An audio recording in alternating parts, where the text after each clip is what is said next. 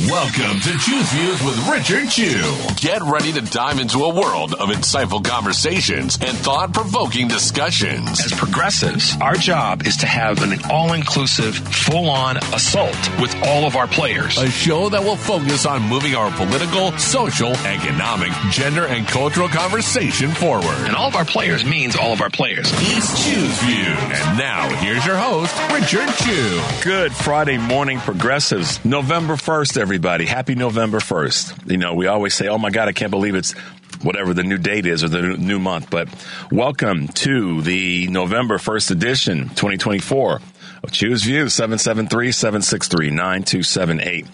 Facebook Live, TuneIn Radio, Twitter Stream X, iHeartRadio. Email me, of course, at richard@WCPT820.com. And always, you can catch all of our shows by subscribing to WCPT Podcast on Apple Podcasts or Spotify. There, you can get Choose Views, Joan Esposito, live, local, and progressive, Driving It Home with Patty Vasquez, The Big Picture with Edwin Eisendrath, and Out Chicago, and other great shows. Check us out at the Heartland Signal platform that we have, our digital news platform. Yes, heartlandsignal.com. That's where all the what? Good stuff is. So, guys, make yourselves over there and check us out. And make sure you're checking out our shows on all of our platforms. So, great to be with you this Friday. We'll be kind of running fast as we have been this whole week with our special guest. At 6:30, we're going to have a nice little dual forum with my good friend Karen Byrne from TruBlu Politics podcast and my other good friend Sue Cowin from Media Busters. Will be with us this morning to kind of give us their, as I like to put it, their closing arguments about what's happening with this election and what it means. And I'm going to let these two ladies talk about what it means to them and what it means to their particular communities. So I'm looking forward to having both with us this morning. And then at 7 o'clock, we're going to have Mother Jones reporter Abby Vesoulis, national politics reporter. I'm excited to talk to Abby. And she's going to be with us for a bit in the 7 o'clock hour.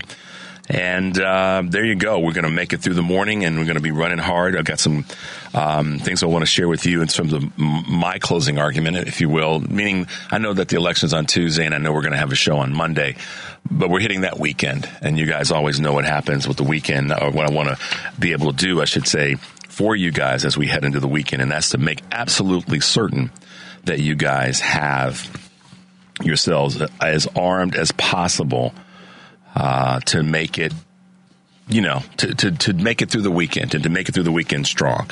So there you go, guys. The lines are already getting busy, so you guys give us a call. We want to get you on today. I know that this week's been tough to get some calls in because we've had guests on pretty much all segments of each show this week. But yeah, I mean, that's a tribute to you guys, the folks that want to be on our show that are guests. That's a tribute to the folks that support us. So thank you to all. But let's dive in real quickly, Alex, so we can get in our normal Choose Views news and our things to do this weekend, and then we'll grab some calls. Sound good? All right, here we go, guys. Inflation did slow a little bit in September. A key gauge of key inflation inflation is continuing to cool, I should say, in September, in line with investor expectations for more anticipated interest rate cuts. The personal consumption expenditures index, that's a lot to say, rose at an annual pace of 2.1%, down from 2.3% from the prior month. So that's good news. Progress toward the Fed's 2% target paves the way for further reductions in borrowing costs, following the first cut in 4 years last month. So we're heading in a good direction there, guys. Uber scores record operating profits. How about that? A record profit of just over $1 billion, a figure that far outstripped Wall Street's estimates. But the company's latest quarterly earnings weren't all good news. Gross bookings came in lower than expected, and the holiday season looks to be a kind of a middling one for the riding agent. So they're doing their best to keep things moving in a good direction. So I know a lot of folks are Uber. I should come up with a name for Uber riders. I'll call them, I don't know, come up with a good name, but Uber riders, I guess we'll just stick with that, huh, Alex? Starbucks takes decisive actions What does that mean? Sales have been in a decline, and it's taking decisive actions, including, check this one out, the return of self-serve condiment stations. Meaning you don't have to get your coffee or whatever from Starbucks and have it all, designed by somebody else. You can add your own, cream and sugar. Customers have been clamoring to customize their own drinks as the coffee giant contends with issues such as understaffing and long wait times. Starbucks has also looking to stop charging for non-dairy milk alternatives and is committed to holding U.S. prices steady under new CEO Brian Nichols. So he is making some changes. We've talked about him before. Starbucks, on an earnings call Wednesday, Nichols said that drinks need to be served within 4 minutes as the chain strives to boost transactions, which plummeted 10% this year in the most recent quarter this year. Comcast has its eyes on a spinoff of the cable TV, considering amid a continued cord cutting by subscribers. In an early earnings call yesterday, President Mike Kavanaugh said a separation would not include a broadcast network NBC or streaming service Peacock. NBC Universal's cable networks portfolio includes Bravo, E!, Sci-Fi, as well as news networks MSNBC and CNBC. The announcement follows $15 billion in cable asset write-downs by Warner Brothers, Discovery, and Paramount as linear TV viewership declines, although Comcast reported losing 365,000 more cable TV subscribers during the third quarter. They're making some changes there, too. So just a couple of quick hits this morning in the Choose Views arena. Let's take an earlier break. We'll come back. We'll talk about Chicago things to do. Got to keep it moving this morning because, as I said, we've got guests and we want to keep you guys plugged into what's happening here on Choose Views. The number, of course, is 773-763-9278. We'll be right back.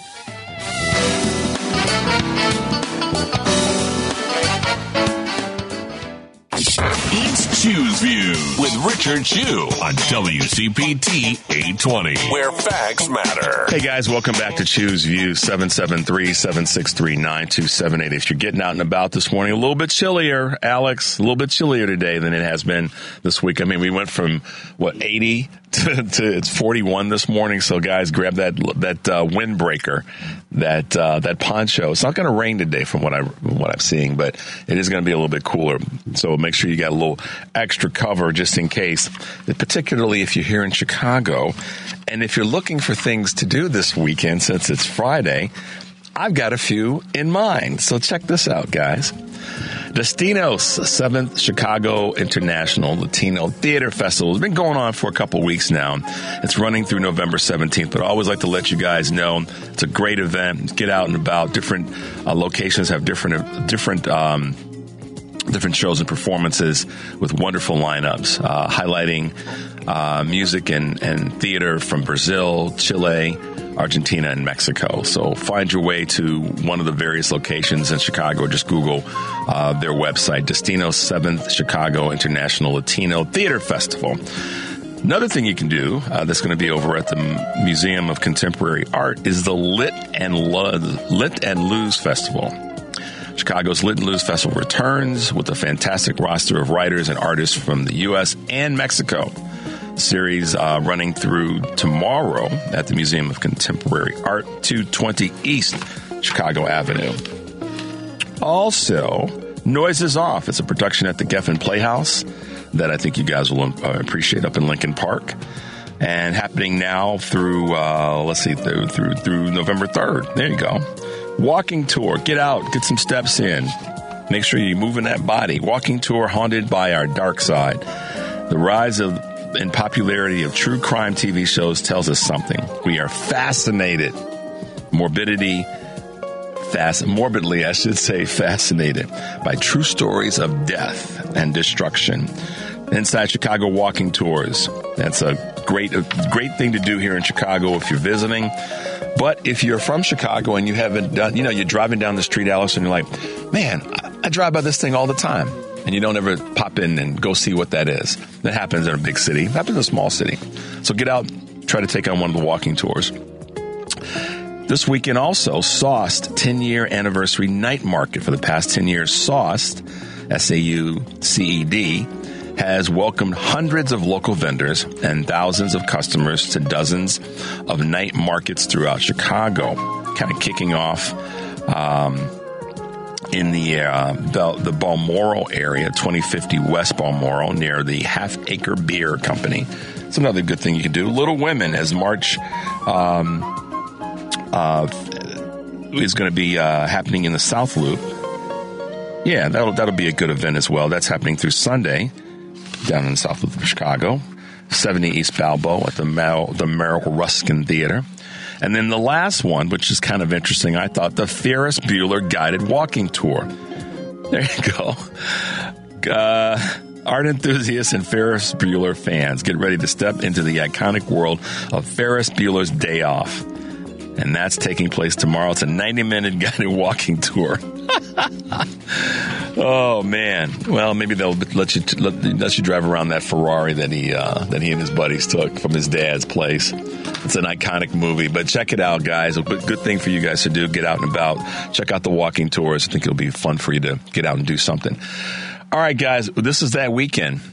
The final weekend before our national election, regional, local elections. So I want to see you guys making sure you're taking care of business in these last few days, and in terms of folks that you know that are wanting to vote, but may not have pulled together all the things that they need to have in place to actually get out and vote. Make sure you're doing that this weekend. And I'll talk a little bit more about in the 7:30 hour as we wrap up the show today. But for now, let's grab a couple of quick calls. Let's go to Michael here in Chicago. Hey, Michael, welcome to the show. What you got going on this morning? Well, I want to say this. I want to think we got to save Illinois in this election. There's heavy voting in Florida, Texas, Georgia. In Florida, 5.7 million people have voted early. That's really good. Many of them are Democrats, but not all. There's some Republicans in there, too. But Illinois, because we're not a battleground state, early voting is a little light. It's about averages. It's not as good as the other states. And we got to save Illinois for the Democratic Party and because we're a pro-abortion state. I fanatically believe in the right of a woman to have an abortion. It's her body. We got to trust these women. And right now we have 17,000 women since 2022 have come from other states, have come from Indiana and Kentucky and Iowa and Missouri, where it's almost impossible to get an abortion. And they're coming to Illinois by train, by bus, by automobile to get an abortion. But we got to keep Illinois liberal to do this. We got to vote for the state representatives, the state senators, the whole ballot, the down ballot. We got to vote for Kamala Harris and the Attorney General. We got to do this, as you said, the entire ticket. So we got to vote up and down for the these people. Yeah, up and down the ticket. We definitely have to vote blue. It's critically important right now. And the one thing I'll say, Michael, to kind of maybe add a little bit of I don't know, way of positioning this. Illinois is not a pro-abortion state. Illinois is a pro-women's and reproductive rights state, because a lot of the women that have come to Illinois from other states have come simply for reproductive care, reproductive medical care, not necessarily to get an abortion or specifically and only to get an abortion, but to get treatment during pregnancy and if not during pregnancy. So one of the critical things that I think we have to talk about in that space, and why the governor and the lieutenant governor and many of our state officials, to your point, have done such a great job, is it's welcoming women and families to come to Illinois to get the care that they need. Because not every woman that's coming is coming for an abortion. They're in states, to your point as well, that won't even offer them the ability to get treatment if they're having a difficult pregnancy that they don't want to terminate. They just want to get, because those states have become so archaic, Michael, that they're not, they can't even go to a facility to be treated. Okay. to get anything. Yeah. And so I appreciate your point on that. But yes, we have to keep this state open-minded, liberal thinking, progressive, more specifically thinking about the importance of letting women decide with their doctors and families what type of treatment and reproductive care and services they need, among a variety of other things that we have to stay progressive about in Illinois. So, could I say this? Sure. I live in Chicago, and I listen to the television. I pass out leaflets door to door, but I also listen to the television, and it's loaded with ads, many of them Democratic, and it's for Kamala Harris, but television ads. And the big issue on the television, ABC, CBS, NBC in Chicago now, is the abortion issue. And the abortion issue is on Illinois politicians running. It's also on Wisconsin politicians, Indiana politicians, but the last 3 or 4 weeks, the airwaves are taken over with the abortion issue. So it's a very hot issue, and we have to save Illinois for total reproduction care, all kind of reproduction care. Absolutely. You noticed a couple of days ago, another woman died in Texas because she could not get an abortion. She had a miscarriage, and she died in Texas. Several women have died in Texas because they could not get reproduction help. And it's sad. And that's so it's great that you're mentioning that and highlighting that again, but that's the reason that we have to keep our state progressive in that space. So thanks, Michael, as always, for your contributions to the show. Have a great day and a good weekend, okay? Okay, bye-bye. Bye now. All right, let's see. Let's go to Rick in Florida. Good morning, Rick. Welcome to Choose Views. I understand that you've got some comments about signs. Richard, my friend, oh my gosh, I have. Well, you guys don't know. Let me give a proper introduction, Alex. Do we have any? Of course. Do we have any introduction music we can play? Oh, there we go, something like that. Rick is a Chicagoan. That's a transplant. Our man on the street down in Florida, giving us some updates as to what's happening in Florida and some of the signs and other things that he's observed. Thank you. So there you go. Nice little intro for you. I have much appreciated, and right back at you. So I've been a winter snowbird from Chicago for the last 8 or so years, and so this is now. So we drove down in 2016. We drove down in 2020. We drove again this year. So for 3 presidential races, and this race is the first time that we have seen far more billboards. I'm talking about the big giant billboards in the state of Indiana, in the state of Kentucky, in the state of Tennessee, in the state of Georgia, and the state of Florida. The entire trip down, we saw 3 or 4 times to 1 favoring Kamala Harris. And when we saw 5 massive billboards in the state of Florida along Interstate 75, I could not believe what I was seeing. And in the state of Georgia along I-75, we saw 1 Trump billboard. In the state of Georgia? In the state of Georgia, In the state of Georgia, and in Marjorie Taylor Greene's district, we didn't see 1 Trump billboard, but we saw a Kamala billboard. Did you see any Sean Harris billboards or signs who's running against her in Georgia? I didn't. Okay. I didn't see any big billboards along the interstate. But you saw a lot of Kamala Harris signs and billboards. A lot of Kamala, Harris and wall signs. And we currently have a layover in St. Pete for a few days, and there are Harris Walls yard signs where you look. I mean, it's unbelievable. Yesterday was the first time we saw some guy in a big big redneck pickup truck that had some derogatory commentary in the form of a flag on the back of his truck. But that's it. Richard, this is nothing like what we saw in 2020. It's completely night and day, and I keep shaking my head and saying, "Oh my God, am I really in the state of Florida?"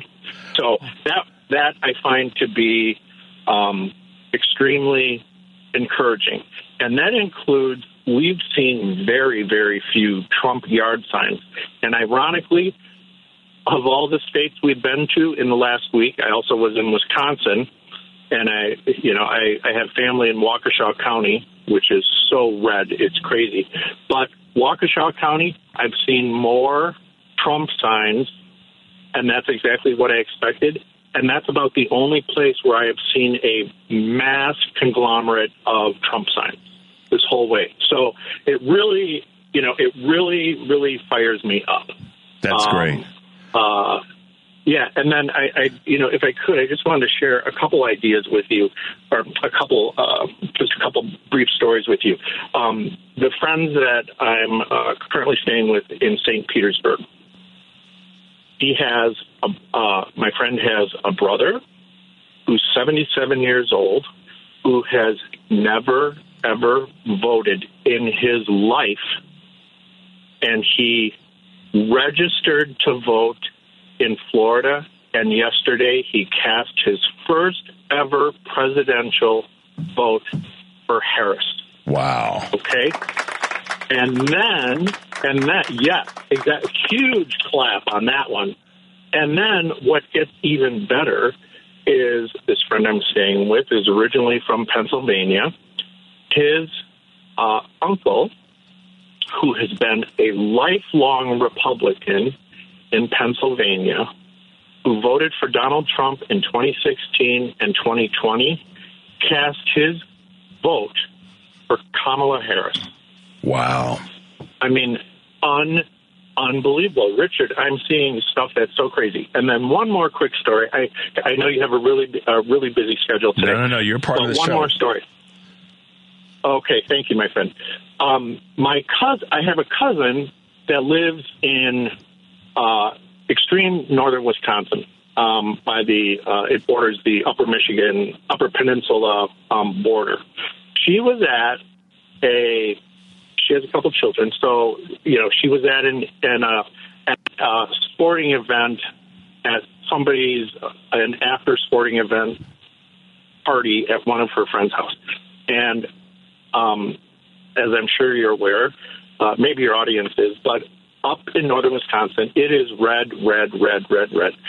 And my cousin and her husband happened to be one of the, lone wolves out there who are true progressives. And they were at this party, and all of the adults, there were about 12 or 14 adults in the living room, and the subject naturally turned to politics. And all the men are saying, "Oh yeah, Trump's going to win. Trump's our man." Blah blah blah. Okay, the wives remained very silent, and nobody said anything. One of the women said, "Surprise, right?" One of the women said, "Oh, I'm going to go in the kitchen and grab one of the appetizer trays." Okay. Well, ironically, the other women followed her into the kitchen, and they said, "If my husband thinks I'm voting for Trump, he's going to be in for a big surprise, a rude awakening." So it's exactly what we've been starting to hear, that, the women are being silent because they don't want to confront their husbands, but they are not voting for Donald Trump. It's a really big thing right now, that conversation, and I think that's why what came out of Texas a few months ago, if you remember, that there's this report that women in Texas were being told that their husbands could actually find out how they voted. and which is complete BS unless there's some chicanery going on. But what an encouraging bit of information in terms of all three of those things. A gentleman who's never voted is registered to vote. A person that is voted Republican all life is switched, and then the other. This is the neutron bomb, and that's women. They're basically holding their powder, holding their fire, but they're going to vote in a direction that is not what their husbands think they're going to vote in. I've got Karen Byrne on, and we'll have another friend, Sue Cowin from Maryland, joining us in the 6:30 hour, and they're going to talk about that as well. So I'm excited to hear that you've got some on the ground things that you've experienced. So, Rick, thanks, man, for calling in. Thank you. And enjoy your stay and enjoy this weekend, and we get fired up for next Tuesday. Thank you. All right, we will be talking. Thank you for allowing me to call in. Give us a holler on Monday or Tuesday to kind of see what you're seeing in terms of day of voting, if you don't mind, because I'd be curious to see what you're seeing. I would love to. Just one really just quick thing. Last night, we were driving, and I'm in St. Petersburg right now, and when we were driving home from dinner, it was about 7 p.m. We drove past one of the polling booths, the early voting booths. Mm-hmm. The entire parking lot was filled with people and cars, and the line was out the door for people voting early. People are getting out. That's exciting. People are getting out. That's exciting. It's very exciting. So anyway, thank you for your time, Richard, and I'll give you a call on Monday or Tuesday. Sounds good. Have a great weekend, man. Thanks for the call. Okay. All right, guys, that's our man Rick in Florida giving us the lowdown on what's happening in that area and his drive through the states. 773-763-9278. When we come back, we've got two great guests on the show. Can't wait. We'll be right back. It's Choose Views with Richard Chew on WCPT 820, Chicago's Progressive Talk. Hey, guys, welcome back to Choose Views. Yes, it's Friday, 773-763-9278. And if it's Friday, there's things to talk about and to do in Chicago. There's also Karen Byrne from TruBlu Politics riding with us this morning. And I got a special additional guest riding with us, and that's Sue Cowin, all the way from Maryland. Good morning. How are you guys? Good morning, Richard. So listen, the hardest thing about this next segment is going to be not talking over each other, because the three of us are all fools, and we laugh and we have fun and we have a doggone good time. So it's going to be hard to not talk over each other and laugh at this crazy A person known as Donald Trump, who is still making a fool of himself in these last few days. But welcome to the show, guys. And what I really want to talk about, and want you guys to talk about more specifically, is sort of your final argument, your closing argument about what's so important and why things are so important with this upcoming election, and obviously why we have to not only elect Vice President Harris and Governor Walz, but we have to hold the Senate.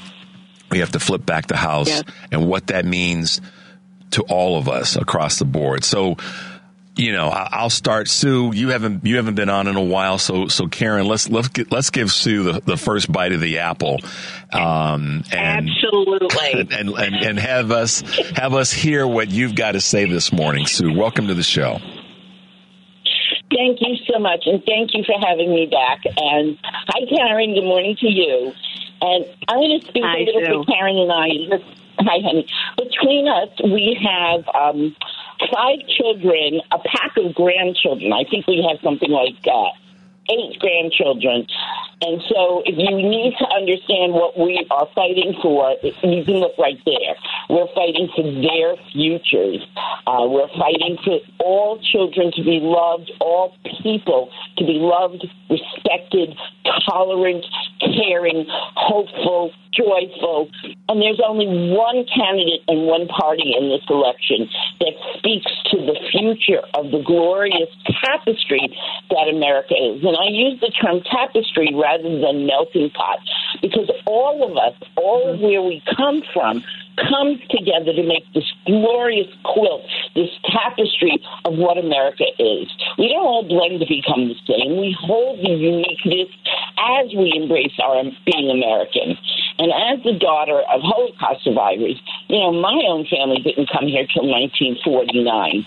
So I think that we both come from very different backgrounds, but where our commitment to the love of this country comes is that we know that patriotism is when you stand for your country. You take an oath to a constitution. You don't take an oath to a Bible. You don't take an oath to a person. My parents saw what happened when Hitler was and when there was an oath only to a person. So I think just generally speaking, and of course watching the way women have been mercifully tortured, and I do mean tortured, and murdered by Republicans. The people in Texas, the people in Florida are murdering women legally, and that is not okay. It will never be okay. And before I finish, I just want to say I have a granddaughter applying to colleges right now. And she and her mom and I may be very different people, but she's not applying to any school in any state where her rights might be restricted. And I support her 100%. So that is the last statement that you just made, and thank you for everything you opened with. But the last statement you just made is something that is powerful and important to stay on top of. And African American parents are doing their version of that when it comes to children applying to colleges where there are racial issues that are spiking up in particular states. And then NAACP has said to black parents, don't send your children to Florida for college or to Missouri. They're leaning hard against some of the possibilities of going to school in Texas. So I hear that, again, this goes back to one of your initial points about this fabric that we're all a part of. Different backgrounds. I'm a guy. You guys are ladies. But we all have that similar connection, which is to move this doggone thing forward. Like Vice President Harris says, we're not going back. So I appreciate you adding that to the conversation, Sue, regarding your granddaughter and applications for college. That's great grandparenting and parenting. So kudos to you guys. Karen, what you got to say this morning? Yeah, I mean, my gosh, everything that Sue said, and, now I am a descendant of immigrants. On one side, going back to the Declaration of Independence. On the other side, I think great-grandfather from Northern Ireland. Everything that Sue just said is exactly why I am fighting so hard out here as well. I am a nana to two beautiful children, Ashton and Jolena, and I fight for their future with a clean environment. My daughters, my nieces, for having safe access to reproductive care. And I think, Michael from Chicago called in a while ago, and he's absolutely correct. We do have all of these states, and you also said very correctly that Illinois is a safe haven and a place where women in these red states that have very restricted abortion bans, and also, to your point, access to reproductive health care. Our good friend Anita from San Antonio, her daughter is having a very difficult time even finding a gynecologist. down in Texas. My niece, Lydia, who lives down there, I have been riding her since she moved down there to make sure that she got registered to vote. I made her take a picture of her voter registration card. I made her take a picture of her I voted sticker and send it to me, because this is the imperative. If Donald Trump and J.D. Vance get in, we absolutely will lose all of our rights. And it doesn't matter if you're in the bluest states of Illinois, Maryland, California. We are also going to be affected, and we are going to, the women who need this kind of care are going to lose access to that. And we have got to remember that. And then also remember that we can never again take our system of government, our democracy, this multiracial, multicultural democracy for granted again. Nope. This needs to be the beginning to everybody understanding that every election truly does matter. We were, before we came on the air this morning, and thank you both for those very heartfelt and cogent and intellectual observations as to where we are. Before we came on the air today, guys, Alex and I were talking about after the election, and that's been a big conversation here at the station about after the election and the things that I'm going to be working on, and Alex and I are putting our heads together on some things that we're going to be doing. But the number one thing after the election that all of us have to do is stay focused like never before, because let's be honest, if we take a little bit of responsibility as progressives, some of this lands in our lap as it relates to taking our foot off the gas and yielding some territory. We can't do that anymore. Yeah. We don't have that luxury ever again as long as we are alive, because it's been too damn hard to work our way back to a point where we're reclaiming our time, reclaiming our territory. We can't do that again. We can't yield any space. We can't yield any areas of communication, which is why, I love what you're doing, Sue, with your Media Busters work. I got to ask a question that's a local question, Sue. What's happening with the election, with the race for Angela Alsobrooks? How is she doing? How do you think she's doing? I do think she's going to win. I think had Biden stayed in, it would have been a tougher call, because Hogan is a total hypocrite and phony. He hid under his desk for the first 4 years of the administration. He's never liked Trump, but he doesn't have any courage, and he's never stood up against him or against his own party. When he says he's an independent voice, he's a flat-out liar. He voted against abortion access, and he looks at what he is running on, and this is what's so infuriating for those of us who still have brains and remember things, is that he's running on all of the bills that he vetoed but were overridden, because Annapolis, Maryland, is very blue, and our House and our Senate at the state level are veto-proof. So now he's taking those bills and saying, look what I did, and he did none of them. Angela's very well liked. She's supported by the entire Democratic Party, and I think because she will get that extra bump because we are so in love with the positive message of Kamala and Tim. So I think we're okay. We have a very competitive race in Congressional 6 where there's another Trumper. And I just, to the point of taking our eye off the ball or, foot off the gas, I just want to say this. I think what we didn't realize is the venal cruelty and hypocrisy of a Republican Party that has lost its way completely. I think all of us who deal in good faith, who tell the truth, who say, let's have a discussion about issues, don't realize that these people will lie with impunity. They lie, they cheat, they steal. And I'm only going to give you one point, and then I'll see my mouth and just say, no. Think about the fact that they are and continue to work so hard to keep our military and our overseas citizens from voting. Yep. Think about how many lawsuits They are filing and continue to file. They just say, well, you know, if you don't live in the country, you don't matter. Excuse me, we're all citizens. When did you give up your right to vote? Yep. That's such a lie, cheat, steal, venal. Yeah. I mean, these are words, Karen, that comes from someone that's read a few books, as I think Sue has in her lifetime. So shout out to you, Sue, in that space. But that's spot on. I mean, Karen, you and I talk about this all the time. Sue, you hear the conversations, and you've been a part of the messaging that people need to hear and see, and that's the destructive things that will happen with Project 2025, because they're already taking place in so many states.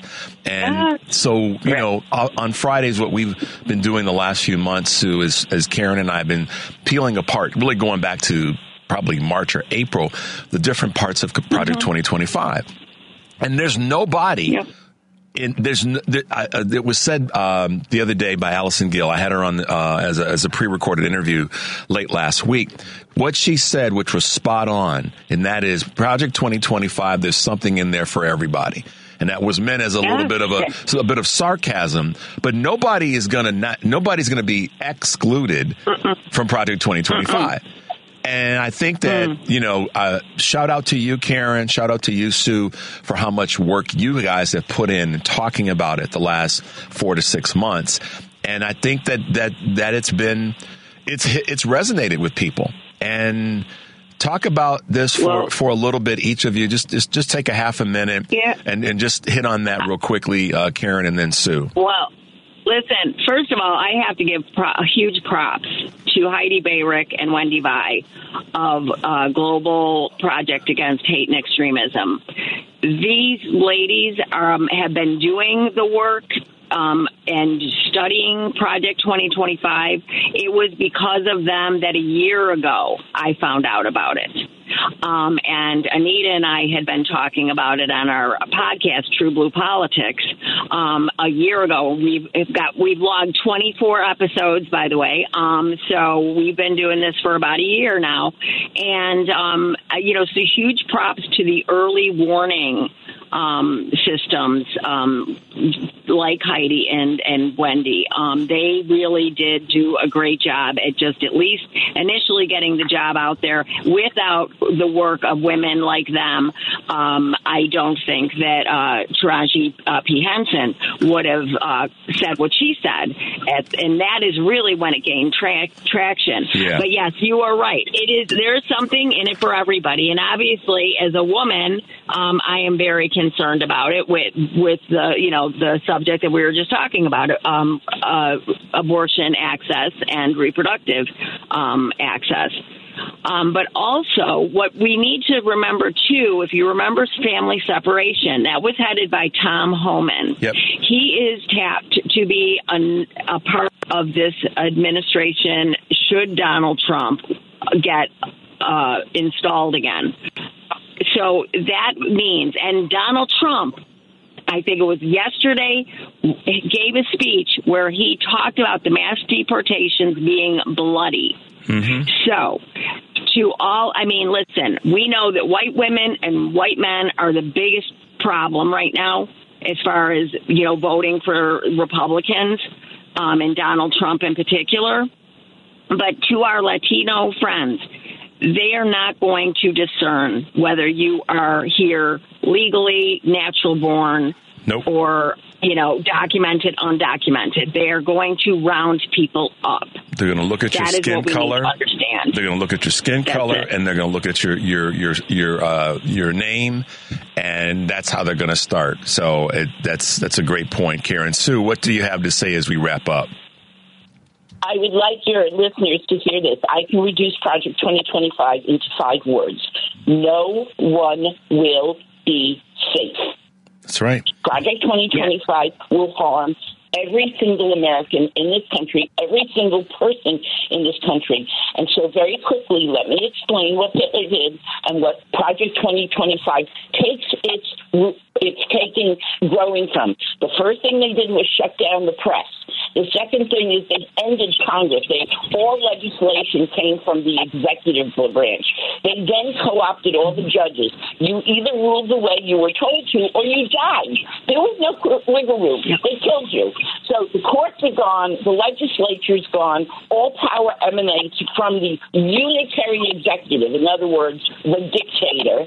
And then the press gets shut down right away, which makes our fury at corporate media obeying and they're calling it anticipatory obedience, self-censorship, when they're just the first people who are going to be shut down. You do. And then your rights go. And anyone who thinks women's rights are the only thing are not paying attention. And then what happens to all these greedy billionaires who are in league right now with Trump and with Project 2025 is they've never studied history. So they never studied the word renationalization. Yep. Because after Trump and his cohorts bankrupt the U.S. Treasury, where are they going to get the money? They're going to nationalize all the private businesses and take the money. Yep. That's the short-sightedness of people is astounding. Transferring. Can I? Go ahead, Karen. Yeah, can I say really quick, too, something that they're not even thinking about. All these people that say they care so much about the economy. Okay, first of all, ignoring the fact that we have a great economy, what do they think is going to happen when the mass deportations happen? And not only that, but when you make women second and third class citizens, we are a huge part of the consumers in this country. There are marketing companies that specifically market to us. We are the consumers in this country. And you reduce us, take away our autonomy, our financial, our bodily autonomy, and y'all are screwed. That's right. I mean, that's why paying attention to this is so critically important. And I go back to what I said about we don't have the luxury this time after this election to take our feet off the gas and to take our eye off the ball, to use Sue's phrase. Guys, listen, I said we succeeded in one thing, and that is we didn't laugh so much and laugh over each other, which is a huge one for the three of us to not do or to accomplish. But I am so joyed to have had you both on this morning. After the election, we will do this again on a Friday. It will be fun. And wrap up real quickly with this. Just let everyone know where they can find you. Karen, you go first, and then Sue, let everybody know how they can find you on social media. Go for it, Karen. Okay, so I am on Twitter, KI Resists. I am on also TruBlu Politics podcast. I was a co-founder of Media Busters with Sue, but Sue has really taken it and run with it, so I'm giving her full credit for that, what's been going on there. But, we're all very much on social media. Sue's not on Facebook, though, but I am. Go for it, Sue. Under my full name, yep. On Twitter, Threads, and Instagram at MediaBuster6. You can find me. And then at Sue in Rockville, which is how I'm known via the Stephanie Miller Show, I'm on Mastodon, Spoutable, Threads, and I can't even keep track on Instagram. And then I am on my personal account on Twitter, but I'm not even going to add it because there's too many names and numbers. So it's my secret account.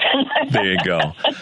Well, check them both out. Thank you so much, Richard. Oh, my pleasure. I think everybody that's listening, if you go to TruBlu Politics podcast, you'll find Karen's work there. If you go to Media Buster 6 on social media, you'll find Sue's primary. Those are sort of we'll call those the top of the heap places where you can find so much great content that these wonderful ladies put out on social media. I have been having a ball this morning, and I'm so glad you guys have been able to be with us. And thank you for taking a little bit of time to land your plane here so we could chat a little bit.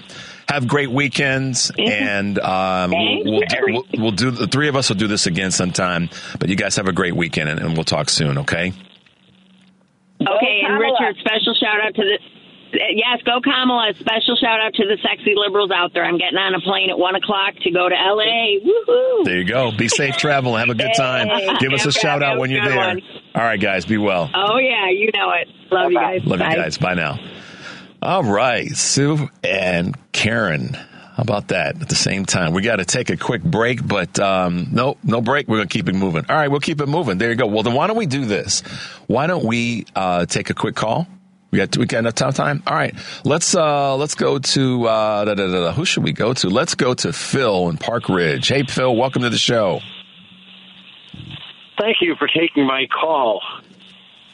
Quick, something just to follow up on the past conversation you had. You know, we're already losing sort of one right, and that's freedom of the press. Look at the newspapers that refuse to endorse a candidate one way or the other. Yeah.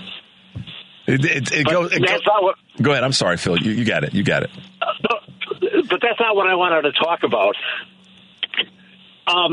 Briefly, I was in Europe in April, and I was traveling in Germany. And this is a follow-up to the earlier conversation you had this week.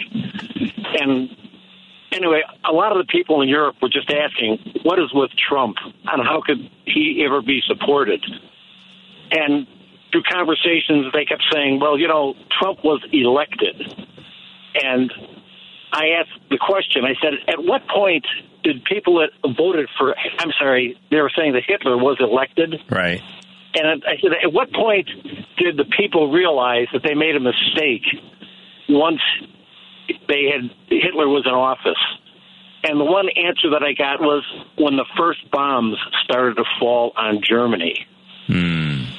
So my question is, if Trump does get elected, what will be the bomb that hits us that make all these people wake up to the mistake that they've made? I think, Philip, I don't know the answer to that question, but my thought, it kind of goes back to something that Sue and Karen just said from our previous segment, and that's going to be when people who didn't think they were going to be touched by Project 2025 start having rights taken away and start having resources captured by the government because Project 2025 is their authoritarian playbook. That, I think, is when, and I hate to put it that way, but candidly, a lot of people in America just don't pay attention enough. They just don't. And that's going to be the shock to the system. So we'll see what happens. But, Philip, we got to hit a break because we're at the top of the hour. But thank you for calling in, and thank you for your contribution. Have a great weekend. Stay safe, Philip, all right? And thank you very much. I love your show, too. Thank you, man. Be well. Take care now. All right, guys. We got to take a quick break. 773-763-9278. We'll get your calls on the backside of the next segment. Stay with us. Welcome to Choose Views with Richard Chew. Get ready to dive into a world of insightful conversations and thought-provoking discussions. As progressives, our job is to have an all-inclusive, full-on assault with all of our players. A show that will focus on moving our political, social, economic, gender, and cultural conversation forward. And all of our players means all of our players. It's Choose Views. And now, here's your host, Richard Chew. Hey, guys. Welcome back to Choose Views, 773-763-9278. Today, from 2 to 5 p.m., Joan Esposito will be taking your calls for the first half of the show.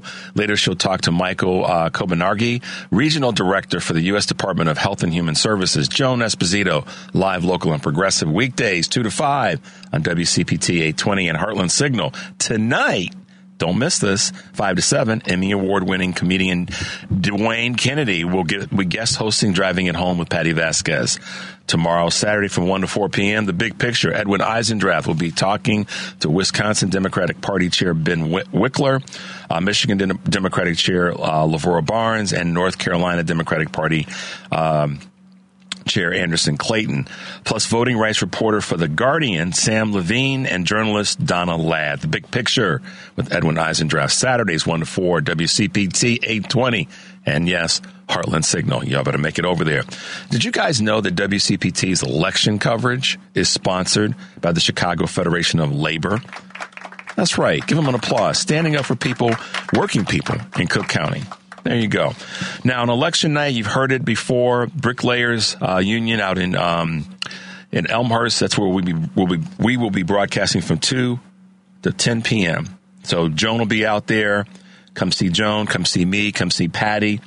Our special guest is hosted by Bricklayers Union ADC 1 of Illinois, Union Proud Warrior, State Reps Diana Blair, Sherlock, and Anastasia Murray, County Board member Liz Chaplin, and Victory Fund radio host Ken Mejia Beal.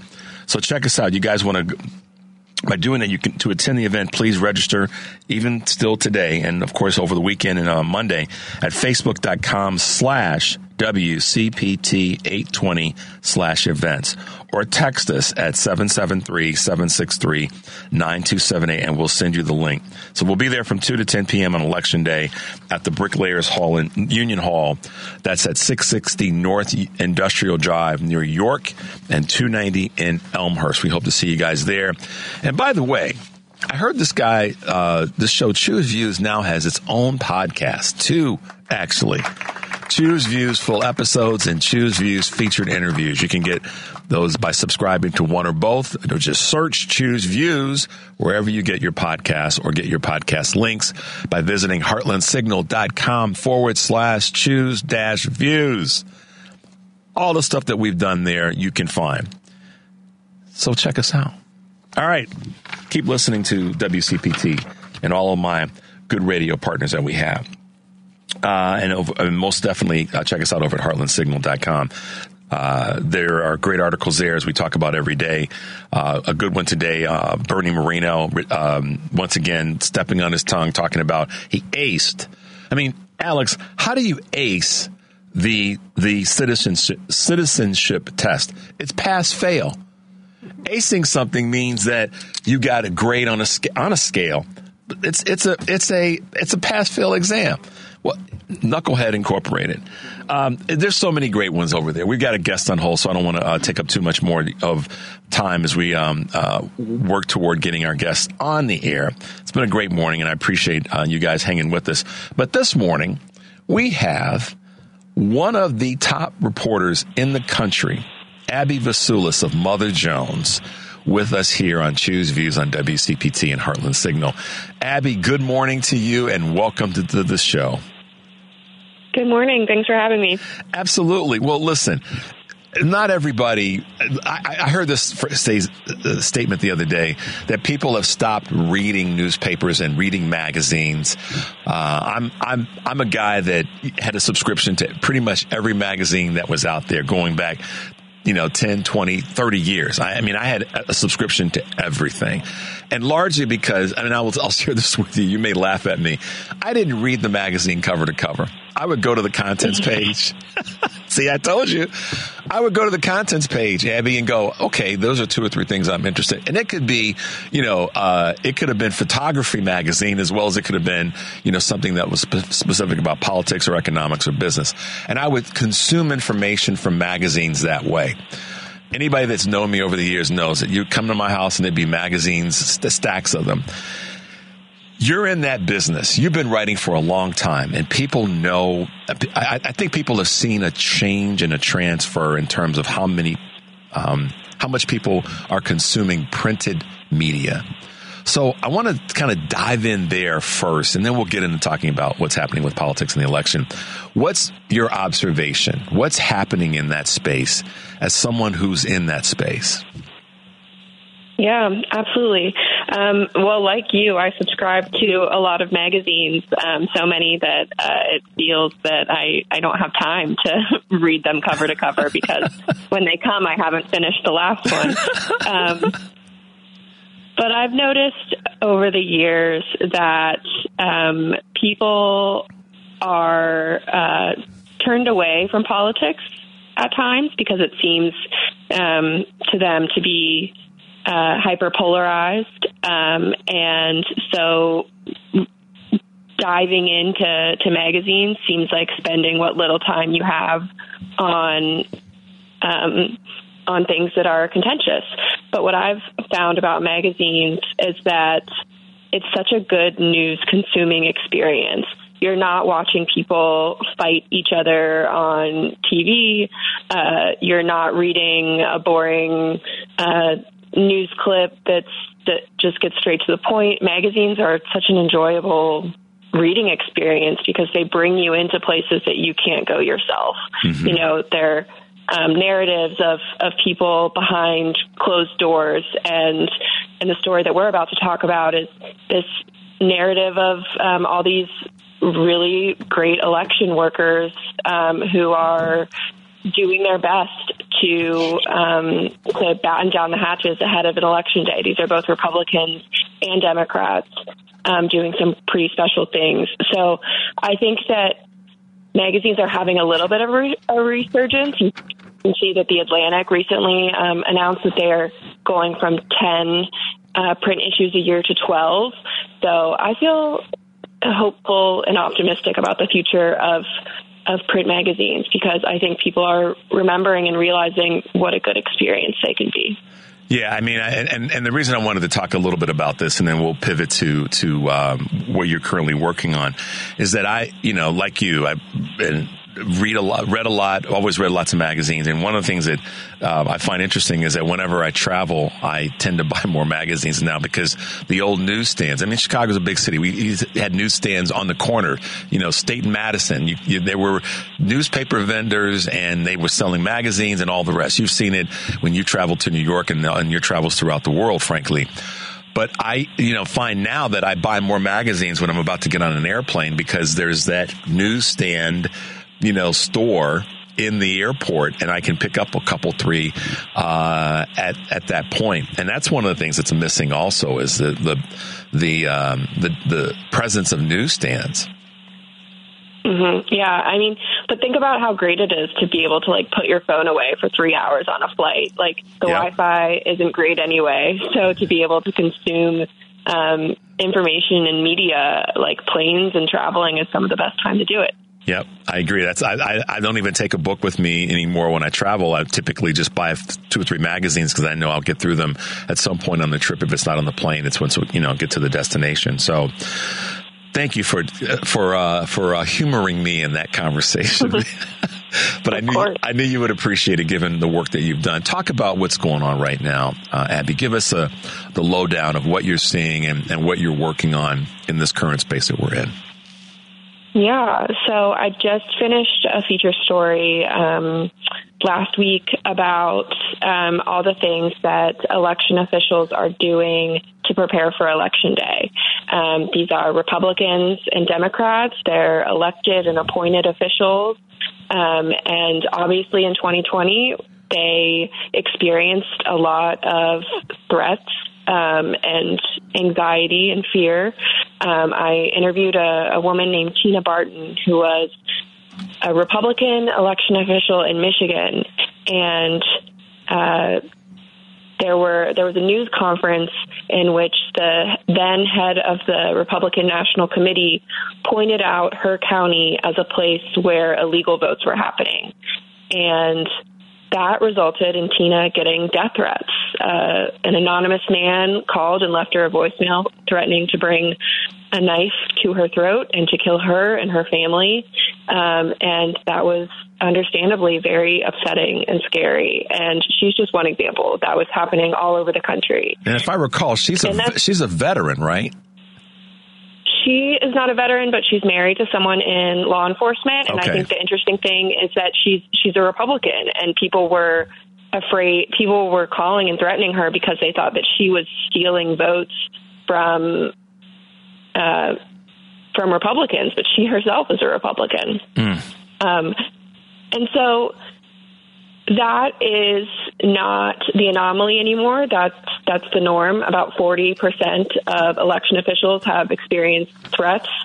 And so as we're going into this 2024 election cycle, things are just as contentious, if not more contentious. You have people laying the groundwork already that the election is not fair, that people are voting illegally, that the processes are not happening as they should. And so the threats are continuing. There have been about 15 to 20 secretaries of state and other election officials that have received packages, or that they've been the intended recipient of packages that contain a mysterious white powder. And luckily those have not been deemed to actually be a dangerous powder, but the intention is to scare. And so what my reporting about, though, is actually kind of hopeful. It's about how these election officials have kind of banded together. They used to work in silos, but now they are communicating with each other and communicating with law enforcement to come up with plans for how they can respond to mysterious substances and bomb threats and protests where people are brandishing guns. And it's not amazing that they have to do that, but I think it's amazing that they had the foresight to prepare for the worst in case it does happen. And so these groups didn't exist in 2020, and now they do. And I think that's great. You know, the situation that took place with Governor Whitmer a few years ago, where they were, you know the story in terms of these guys trying to kidnap her and go down that path. I think got a lot of people's attention that folks were serious in their threats, crazy as they may be, and isolated as they may, but folks were serious about threatening public officials. And this was nothing to specifically do with an election. It had to do with her during the pandemic saying, listen, y'all got to stay home. Let's get our arms around this thing and try to fix it and go forward. She was trying to help save people's lives. And you get these knuckleheads that wanted to come after her and kidnap her and kill her. And now that's sort of, for lack of better words, blossomed into election officials that are just trying to make it easy for people to vote. Did you see the situation, Abby, of what took place down in South Carolina the day before yesterday at a voting location where a guy came into the place and he had on for lack of better words, a hat. He was wearing a cap that spoke about, make America great again. And the ladies there asked him to take it off, and it got ugly. Have you seen that video yet, that video clip? I have not seen that video clip, but actually that's one of the exact scenarios that these groups are training other election officials to be ready for, to have a game plan in case someone wearing a political hat or T-shirt comes in and wants to start trouble. And the thing is that that person who's trying to cause trouble has a right to vote, but they also don't have a right to scare and threaten other voters. So it's complicated questions that these election officials are grappling with. And a lot of them, people who started this work 10 years ago, never expected to have to experience this. This is not what they signed up for.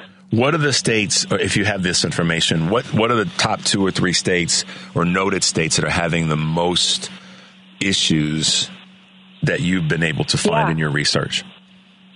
So it's understandably usually the swing states that are having a lot of issues. Those are the states that people are watching the most closely to see who our next president is going to be, and therefore it's Pennsylvania and Georgia and North Carolina, and then also we saw in Washington State someone set fire to a drop box where people are putting votes. So it is the swing states, but I think that these threats can happen anywhere, and not just threats, but actual actions. I don't know what's going to happen with the votes that were burned in that drop box, but it is certainly concerning. What are your thoughts about what's next? So let's sort of put ourselves in the future. We get through this election cycle, the national election, the state elections, the local, and all that. We get through this cycle and then we go forward. What do you think needs to happen? Maybe on a federal level. I don't know if that's even going to be a possibility, but not to give you too loaded of a question, what do you think is next, and what do you think that the government, federal, state, local, should be doing to affect this as we go forward? Mm-hmm. Well, some states have already gotten a good start. In Colorado, which is where previously a fake elector tried to tamper with ballot machines, Colorado responded to that by shoring up their laws. They made it a felony to tamper with voting equipment. They made it illegal to bring guns close to election sites, things like that. So I think part of it is increasing the penalties and increasing the awareness of the penalties for doing things that scare people about their right to vote and tamper with election integrity. And so we're already seeing that underway. And also, I think it's great that so many people that participated in the January 6th attack have been convicted and sentenced to time in prison for their actions.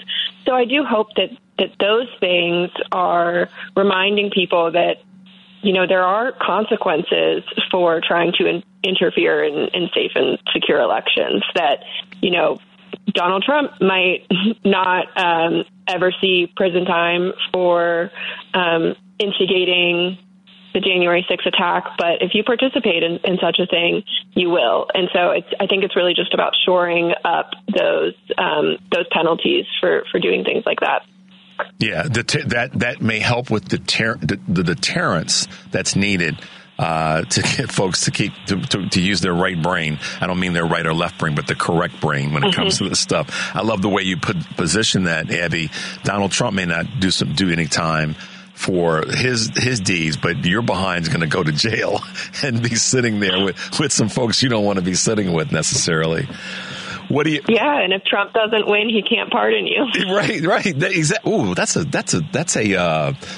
a slogan. If Trump doesn't win, he can't pardon you. I like that. I have to write that down. Abby, that's an article title. Listen to me telling you what to do. You're the reporter and the journalist. But it is actually a good title.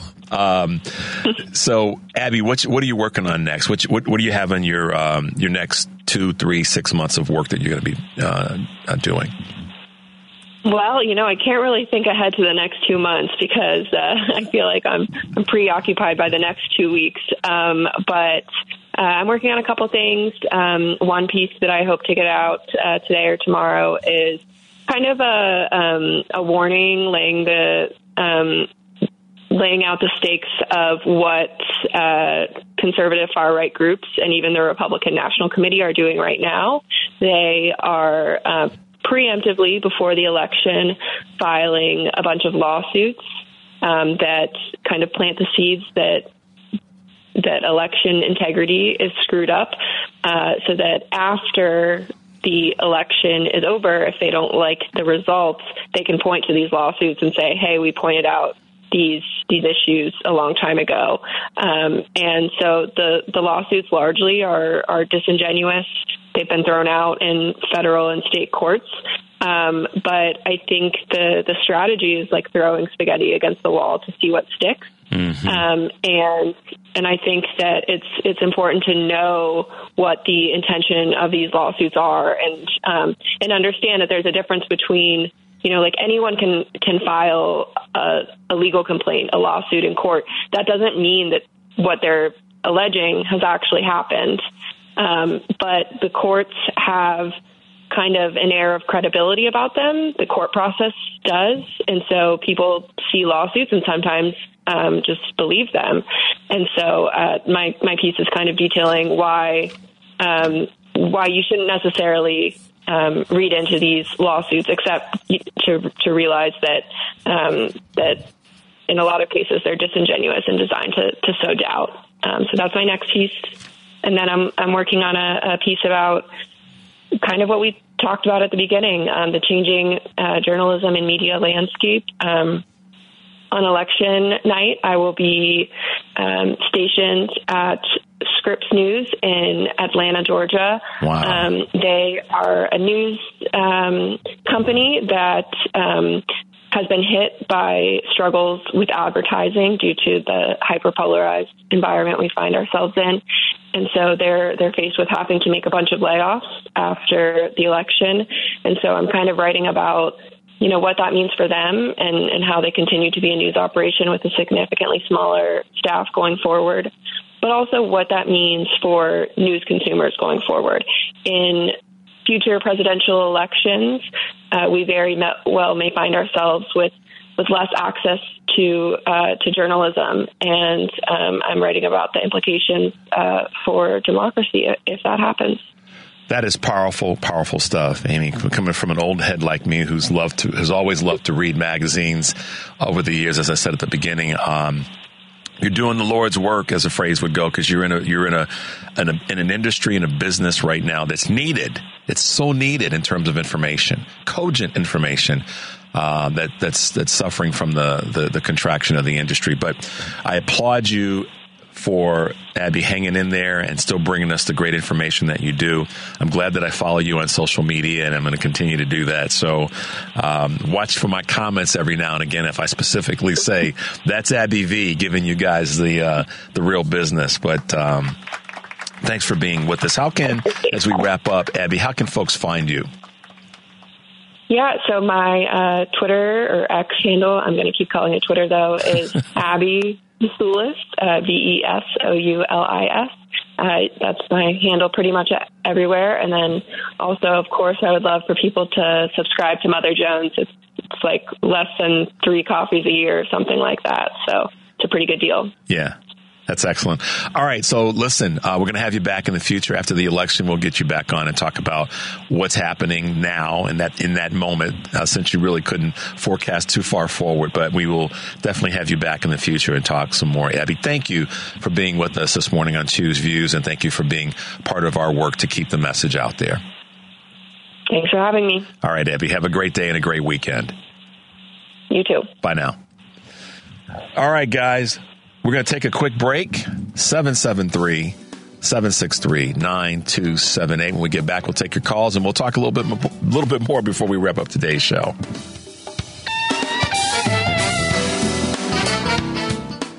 You're listening to Choose Views with Richard Chu on WCPT 820, Chicago's Progressive Talk. Hey, guys, welcome back to Choose Views, 773-763-9278. Lines are full. We're going to get to your calls in a moment. Just a couple things I want to make sure to, some quick house cleaning items. Let's see. Karen from Facebook Live says, good morning, and thank God it's Friday. Election day is almost here. We can't just take anything for granted like we did in 2016. Fight and vote blue. Thank you for that post, Karen. And I'd like to try to read these as much as we can when we have them. Also on Monday's show, we're going to have Dr. Stephen Zanakis with us in the 6:30 hour to talk about the further in the conversation about being a good leader, what it takes to be a good president. Greg Schwarzy, who's running for office out in DuPage County, and Christopher Amon, who is a special agent in charge with the Bureau of Alcohol, Tobacco, Firearms, and Explosives here in the Chicago Field Division. And I'll be talking with him about just some things that he's anticipating with this, with the upcoming election day and the time between election and inauguration. So that's who we'll have this upcoming week. And then Tuesday's election day. Like we said, I'll be out with Joan and Patty out at the Bricklayers Hall in Elmhurst on election day, and lots of coverage on the day after. Then Thursday, we've got Tom Hartman that'll be with us as well. So just giving you guys a little bit of the lay of the land next week. Make sure you're going to heartlandsignal.com to check out the work we're doing there. Let's just dive into the deep end of the pool. We got them stacked over here. Let's go to Kathy in Clarendon Hills. Kathy, good morning and welcome to Choose Views. Good morning, Richard. Thank you so much for letting me speak. Absolutely. You mentioned at the beginning of your program what the biggest takeaway was, and I agree with all of your listeners. But for all of your listeners, I have something that you can do right now this weekend that would be inspirational and very positive. Write a personal letter and date it this weekend before the election to your children and mostly to all of your grandchildren about its meaning for their futures. Letters are keepsakes. They come from the heart. They're personal. It becomes a piece of history in a personal sense toward them. It can be a cherished memory to all the heroic efforts, no matter how small, that you have given to this election in order to get Madam President in office. My grandchildren are nowhere near adulthood yet, but for me to pass on a personal moment of history to them in hopes that they can participate in their futures toward democracy, that's what I want to do for them, and that's what I'm leaving them. And that's all I have to say. Well, that's a lot to say, Kathy. And as always, we appreciate you calling and contributing to the show. That means a lot to us here. So keep up the good work. Stay focused this weekend and keep doing what you've been doing, Kathy. Appreciate all your help. Thanks, Richard. You got it. All right, let's go to Will down in North Carolina. Will, welcome to Choose Views. How are you this morning? Hey, good morning, Mr. Chu, Brother Chu. You're a great man, and I appreciate all your drive and your effort. I was just calling to say because it was, I were listening to Karen and WCPT. You guys got me through the pandemic and stuff, and I was even thinking about, I'm at work right now, with all that pesky infrastructure and everything. There's a lot of building going on in my job and stuff.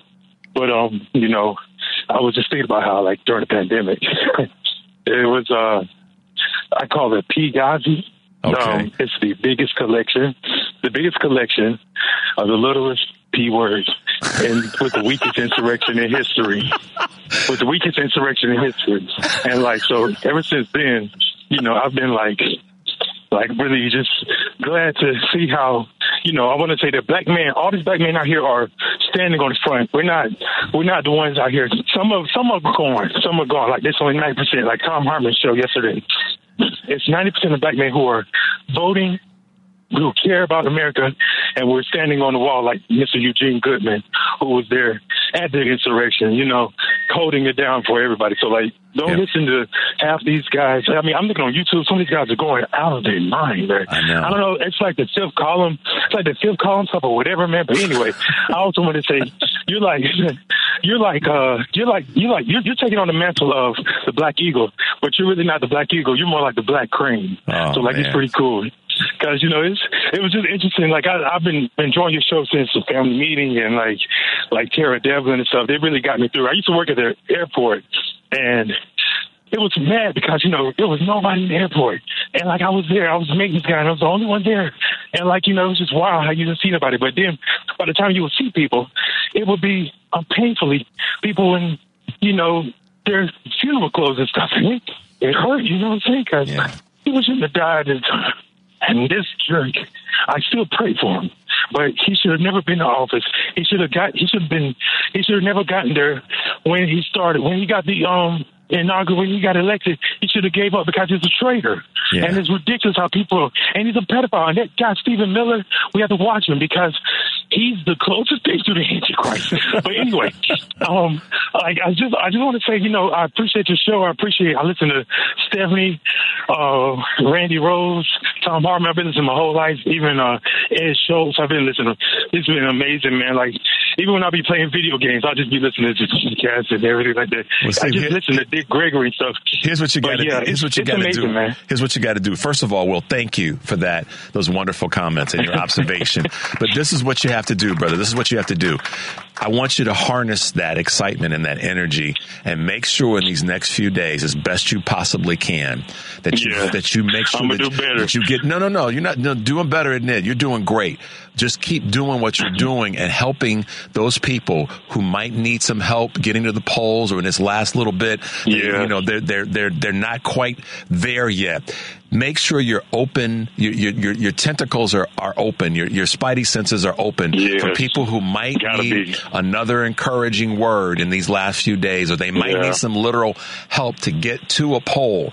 That's the thing you can do to get this to this finish line. I promise you, if you do that, Will, you're going to feel real proud about your efforts. I promise you that.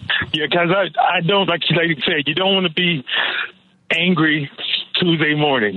Wednesday morning. You know what I'm saying? Yeah. Because I know I'm gonna feel good. I'm glad to hear about how the ladies and stuff, and just the men. You know what I'm saying? We're standing up for ladies too, because that's messed up. The women, it's ridiculous, man. And then the children from the wall. All these kids have been missing, and they had them in those on the floor with the aluminum with blankets. The blankets. It's crazy. Stuff, man. It's crazy. We're not going back. We're not going back, Will. No, we're not going back, brother. I feel you, bro. All right, man. I appreciate it, man. I'm going to get back to work. All right, I appreciate it, man. Thank you so much. You're welcome, Have a great day. God bless. You too, brother. Be safe. Wow. Harness that energy, Will. Harness that energy and move it in a direction to help somebody in these last few days that might need a little bit of push to get across the finish line. I promise you that's going to reap you great reward. Let's real quickly go to Dave in San Francisco. Hey, Dave, what's going on? Hey, Hey, thanks, Richard. It's sometimes very easy to not spend money. And in the case of Project 2025, that's the sponsors of it are some of the biggest money there is. Of course, the Koch brothers are part of it, the Heritage Foundation. Leonard Leo has taken billions, hundreds of billions, apparently, from these biggest corporations. So we've got to find a way to boycott those boys and before and after Election Day. And what makes it wilder is that they get a nonprofit status to basically rip apart America. Yeah. To rip apart the safety net. And so, we need to find every one of those companies that are sponsoring Project 2025 and boycott them. Run them out of business. See, David, that's what I'm talking. That's what I'm talking about. I'm going to interrupt you respectfully. That is your last two sentences are a grand slam in the bottom of the ninth. That's exactly what we have to do. I'm sure you are one of age chronologically, and I say that respectfully as well, that understands the power of protest and understands the power of boycotting. And that is exactly the thing that I go back to what Sue, who was with us earlier, Sue Cowin said about the power of that collective energy. David, you couldn't have said it any better about those companies, those corporate chieftains that are using their corporate wealth to influence elections in society. Yeah, that's what we got to do. I mean, you're right on about that. Sure. Well, and I'm not sure if Illinois has got a Secretary of State race, but every one of the counties have got county clerks, and those county clerks can yank business licenses.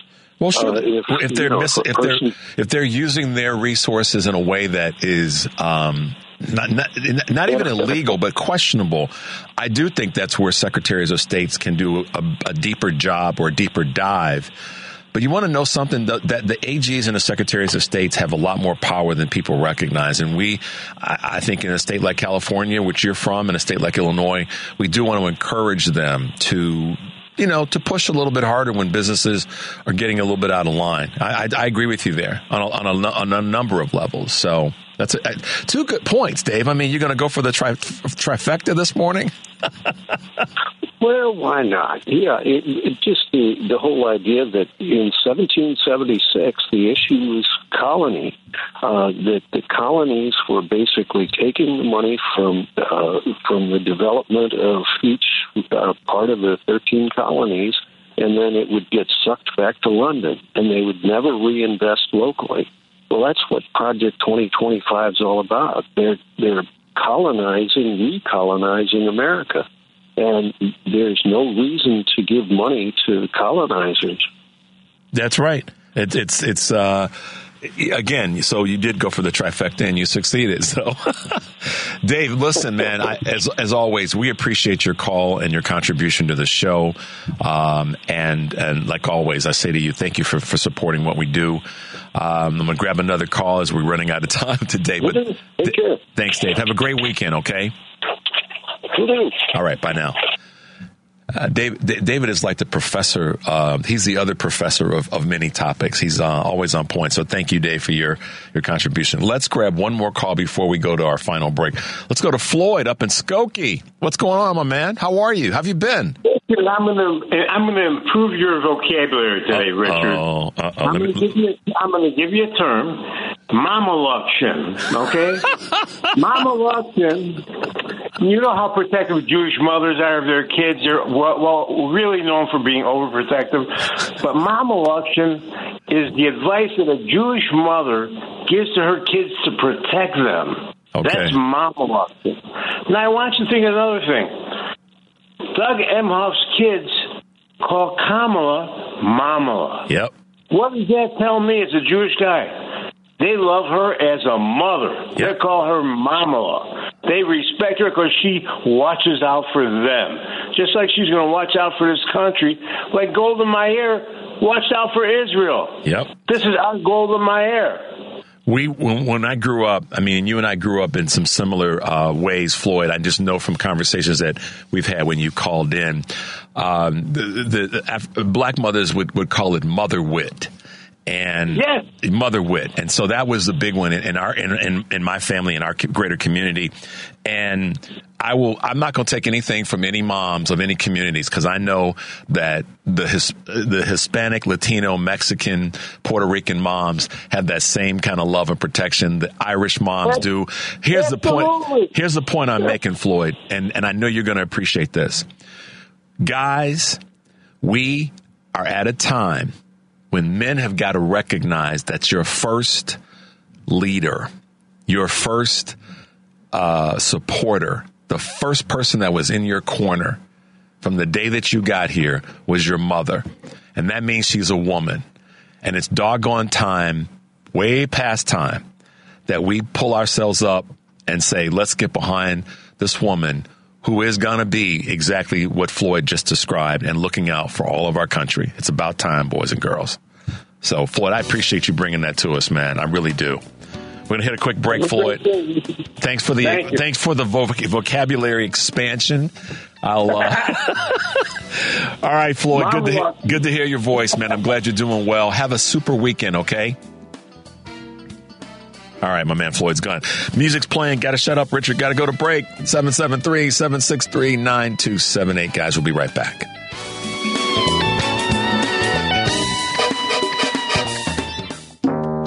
Welcome back to Chew's Views with Richard Chew on WCPT 820 AM, where facts matter. Take it away, Richard. Hey, guys, welcome back to Chew's Views, 773-763-9278. After Floyd's call, Alex and I were in here cutting it up about, growing up in the neighborhood and the moms knowing each other and making sure that everybody acted right. So you guys have probably heard me say this before, but you couldn't go over somebody else's house and act a fool. Back in the day, the moms had carte blanche to get after you if you did. So appreciate and shout out to Floyd for reminding us of that that mothering guidance that we've all had. And I want to give a shout out to my family, my extended family. We earlier this year, actually the first day of this show, lost my mother-in-law, and great woman, absolutely great woman. Raised 7 kids, children, all wonderful in-laws of mine. And just a shout out to my late mother-in-law, who was she was a stone cold mom. That's how I'll put it. She was a stone cold mom. So we miss you, but we cherish you. So as we're talking about moms, listen, guys, we got work to do this weekend, and that is to make sure that you are reaching out to everybody you can in these last few days. I asked Karen Byrne to be with us earlier and Sue Cowin to be with us to talk about these last few days and their closing arguments, if you will. And my closing argument is one of it could be complicated, but it's simple. And that is, if you, and this is not just a rhetorical question, if you appreciate the country that we live in and you value it, and you want it to continue to grow and move forward, as we actually have during these last 3.5 years of the Biden-Harris administration, then now is that time when you lean in a little bit harder. Stop and think, what can I do this weekend? Is there somebody in Florida that I can reach out to? Is there somebody in Georgia, Pennsylvania, any of the swing states? I can go down the list, but you know what they are in terms of Michigan, Wisconsin, Nevada, Arizona, North Carolina. Now, is there a race that I can help out in? Can I reach out to Colin Allred's campaign and provide him with a little bit of added support? Can I reach out to John Tester's campaign up in Montana, or Jackie Rosen's in Nevada, or Sherrod Brown's in Ohio, or Angela Alsobrooks in Maryland? Can I do a little bit more to help there? Can I reach out to Sean Harris's campaign this final weekend? Can I reach out to Debbie McCarcel Powell and see what I can do this weekend to help her out? Gloria Johnson down in Tennessee. Can I reach out to her so we can send what's that woman's name? I can't even think of her now. Send her home. anything you can do. Lucas Coons.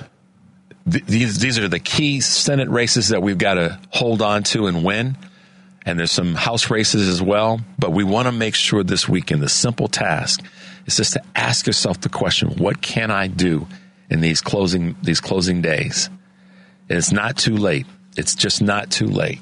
There are people who literally, as my friend Rick, who called in from Florida, said, there are people who in these last couple of weeks have changed their mind in terms of having been a voting Republican for all their lives, and they're going to vote differently this time around. There are people who are, as Rick said, never voted. They're going to vote this time. They're going to vote for Vice President Harris. Because I think at the end of the day, the power of us in terms of, U.S. citizens and the greater humanity is that we want our lives to be better, and we want the lives of those around us to be better. And in this time that we're in on this national level, on this national election, I think we have to be reminded of that. And it's important that you not forget that at the end of the day, as Vice President Harris has been saying for all of this campaign, is that we have a lot more in common than we have apart. And we cannot allow people to divert us and divert our attention from that.